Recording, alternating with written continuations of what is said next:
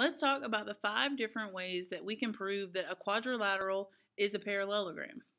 The first way is to show that both pairs of opposite sides are parallel. I drew a little picture to show that when they indicate that lines are parallel, they use a little arrow, and if there's already a pair of parallel sides within one figure, then they'll label the other pair with 2 arrows and so on, just to indicate that those specific lines are parallel. So that's the first way. Number 2 is both pairs of opposite sides are congruent. So again, they use different amounts of tick marks to help you understand which pairs are congruent. Number 3 is one pair of opposite sides are both congruent and parallel. So they indicate that with the tick mark and the arrow. So one side is both. Diagonals bisect each other. So when they bisect each other, that means that the 2 halves of that diagonal, once bisected by the other diagonal, would be congruent or equal. So those are equal, and then those 2 would be equal. And then both pairs of opposite angles are congruent. Let me see.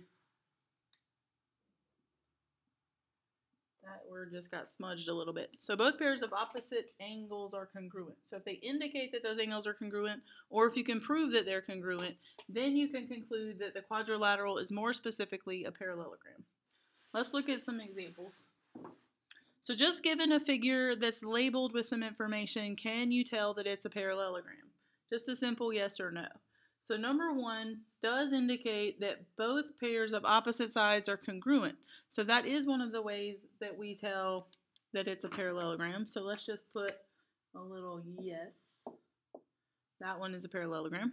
Number 2, your diagonal is bisected for one of them, but we don't know anything about the other diagonal. You never want to assume information about a picture. So it might look like it would be bisected, but don't go by looks alone. Go by the information that they label or that they state within the problem. So we have to say that one will be a no. We don't have enough information. For number 3, both pairs of opposite angles are indicated to be congruent, and that is one of our 5 ways. So that's a definite yes. For number 4, you have one pair of opposite sides congruent and another pair is parallel. The rule for proving it would be that one pair is both congruent and parallel. So this is a no, because one pair congruent and another pair parallel is not enough information. For number 5, they've labeled these angles as congruent. This one and that one that are alternate of each other, and then this one and that one that are alternate of each other, which is good information, but we don't know anything about these angles here. So it's still not enough information to prove that that would be a parallelogram. On number 6, these marks indicate that that one side is both congruent and parallel to the other. So that would be a yes. For number 7, you can tell that both pairs of opposite sides are parallel, which is a definite yes. For 8, they've labeled some angles, but it really doesn't help us determine that this entire parallelogram well, let's check something real quick. If you remember from previous classes, these are vertical angles in the middle. So then if they're vertical angles and all 3 angles of those triangles are congruent, then they would be the same. And if they are the same, then we know that corresponding parts of them would be the same. So that means that that side and that side would be equal, and that side would be equal to each other. But then you notice how the diagonals are still not bisected, because we don't know that these 2 would equal each other, and that's important. So we'd still have to call this one a no. And for number 9, we know that this diagonal is bisected and that angle is equal, but again, it's just not enough information. So let's look at 3 more examples of what if you're given a figure and you're told it is a parallelogram. Then you use the properties of a parallelogram to help solve the problem. So number 1, we can tell that this is sitting on a diagonal, and in a parallelogram it would be bisected. And so we can set these 2 expressions equal to each other and solve. So let's put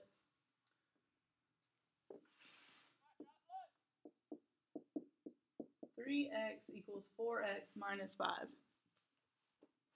Then I'm going to subtract 4x.